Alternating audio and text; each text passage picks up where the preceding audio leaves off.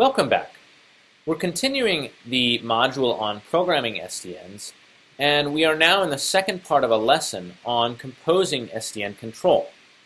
In this lesson, we will look at a programming language and controller called Pyretic that allows programmers to compose SDN policies and provides other primitives that make writing complex SDN policies easier. Pyretic is an SDN language and a runtime. A language is simply a way of expressing high-level policies, and the runtime compiles those policies to OpenFlow match action rules. Pyretic allows programmers to specify policies on what are called located packets. A programmer can write a policy based on a combination of the packet and its location in the network. Pyretic provides several features that we will look at in detail in this lecture. The first is the ability to write a network policy as a function. In other words, Pyretic allows the programmer to write a function that takes as input a packet and then returns packets at different locations in the network. Pyretic provides Boolean predicates. In contrast to OpenFlow's primitive match action rule set, Pyretic allows the programmer to write policies using conjunctions and predicates such as and, or, and not. Pyretic provides virtual packet header fields that allow the programmer to refer to both the actual packet headers as well as virtual headers such as the packet's location, tags that the operator might have applied to the packet, and so forth. Finally, Pyretic provides both parallel and sequential composition operators to make it possible for the network operator to write complex policies by composing simpler ones. Let's take a look at each of these features in a bit more detail. In OpenFlow, network policies are simply match action operations based on bit patterns in a packet header. This can not only be very difficult for a programmer to write because it's so low level, but it also is very difficult to reason about. In contrast, in Pyretic, policies are functions that map packets to other packets in the network. Here's a summary of some of Pyretic's policies. The identity returns the original packet. None returns the empty set. Match returns the identity if the field in the packet matches a particular value. Otherwise, it returns the empty set.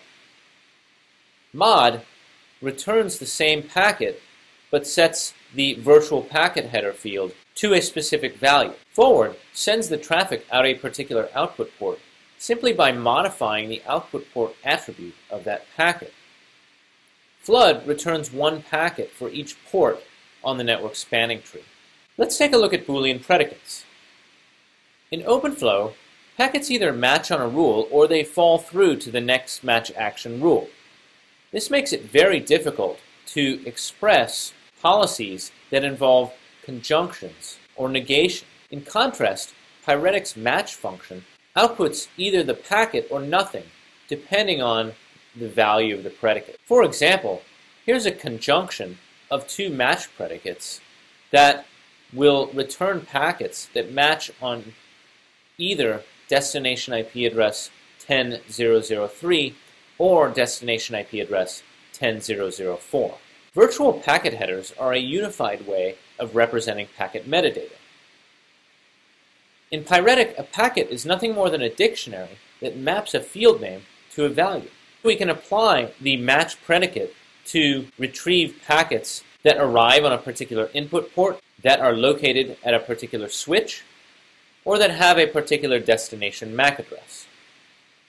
The mod function also allows the programmer to modify this packet metadata, or add additional packet header fields. Policy composition allows the programmer to write more complex policies by composing simpler ones.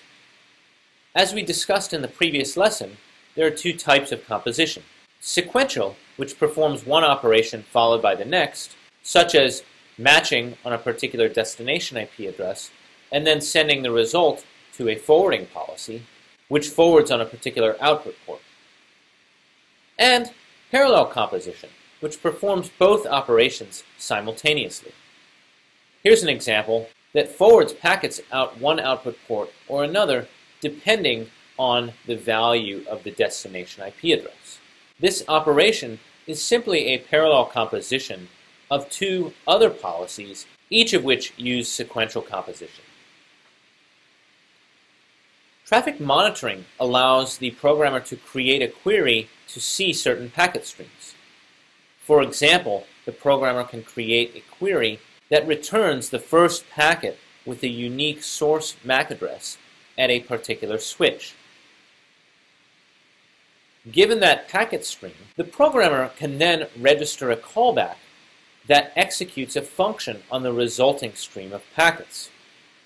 These callbacks are invoked to handle each new packet that arrives for the query. We'll see an example of callbacks very soon when we look at the implementation of a learning switch in Pyretic. Dynamic policies are policies whose forwarding behavior changes over time. Dynamic policies are represented as a time series of static policies where the current value is always the self.policy variable. A common programming idiom in Pyretic is to set a default policy, use a query to return a packet stream, and then register a callback that updates the policy based on the packet query stream. We'll now look at two examples that use dynamic policies. The first is a learning switch. We'll then take the learning switch and use sequential composition to build a firewall on top of that learning switch. Let's go back to the topology we looked at a few modules ago with 3 hosts connected to a single switch.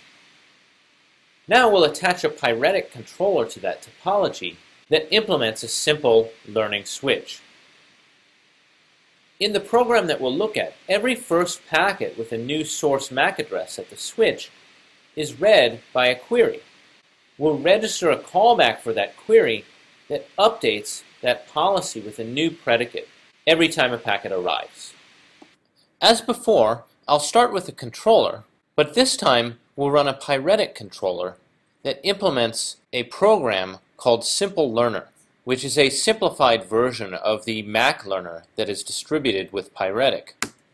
Now I will start a simple 3-node topology in Mininet, and we see that the controller now sees the OpenFlow switch, and when we run the ping all command, all of the hosts can see one another. Here is the entire learning switch in a nutshell.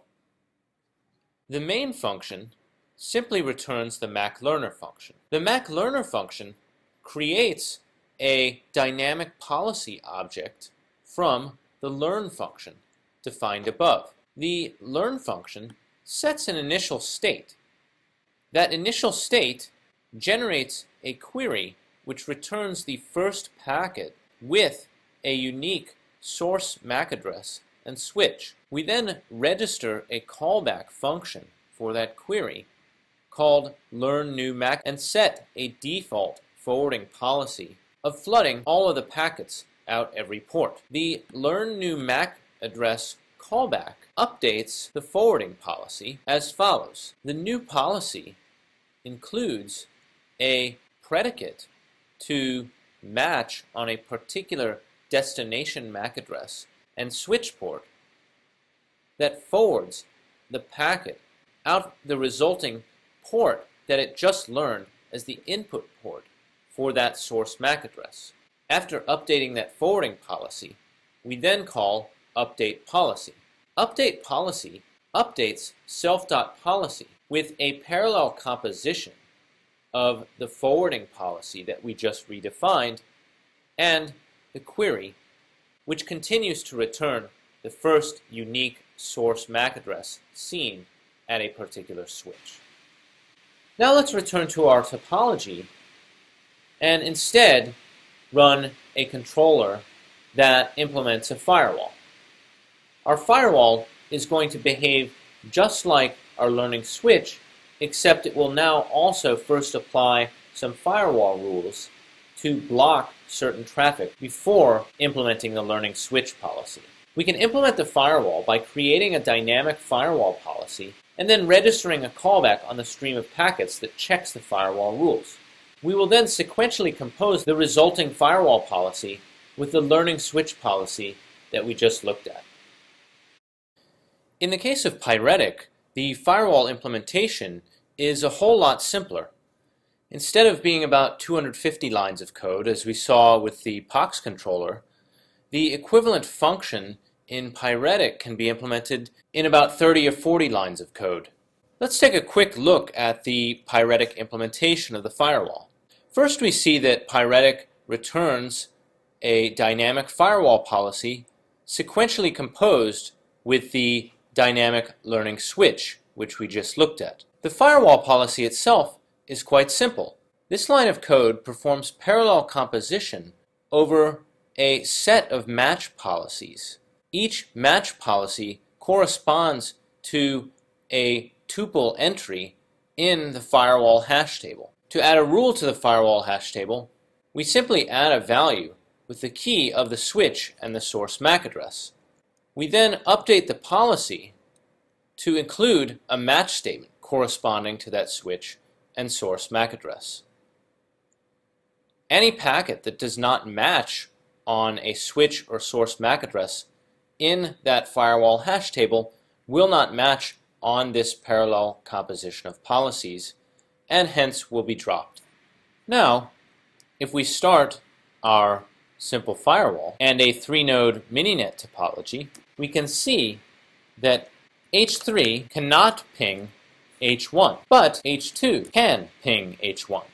In summary, Pyretic makes writing complex policies easy. It provides the ability to implement a network policy as a function. It offers predicates on packets. It allows the programmer to operate on virtual packet headers. And it provides methods for performing both sequential and parallel composition of policies. Composition makes it easy for policies to build on one another.